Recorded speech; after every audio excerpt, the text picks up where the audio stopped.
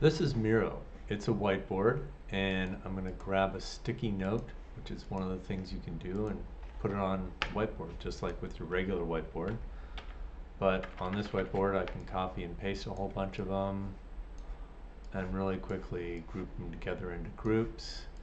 And what I'm doing here is I'm organizing data, and this might be things to do before the meeting. And then I might have something like diagram this process document, and I might embed a Google Doc. So what I'm able to do, if I know the name of the Google Doc, is throw a document in here. It'll pop up. I'll actually just put it in this sticky note. I'll make it that size. You can group things together so they don't move separately like that. And then maybe I have another thing like watch this video and comment. And then I have a video I really liked. Yes, this is it. I copied the iframe. That's kind of what you do with the sharing thing on videos. I'll do another video on how to embed stuff. I just want to show you an example of some content that you might create in here, the type of content you might create, so you can get a slight idea of what this is used for.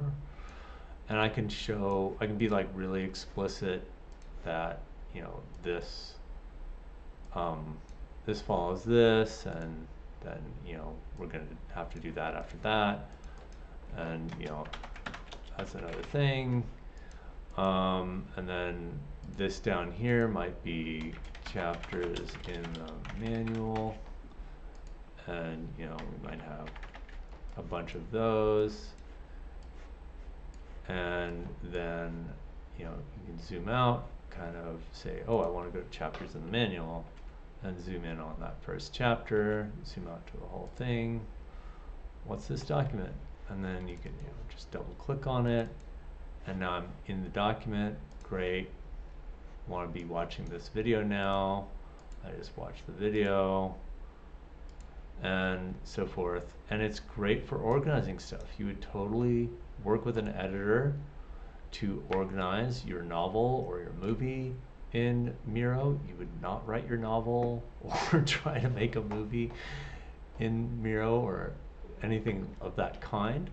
But, you know, a 2D scrollable, zoomable, massive collaborative whiteboard where lots of people can work at once is great for organizing certain things, and that's what we'll use it for. And I'll make some more videos for you on how to use things more specifically.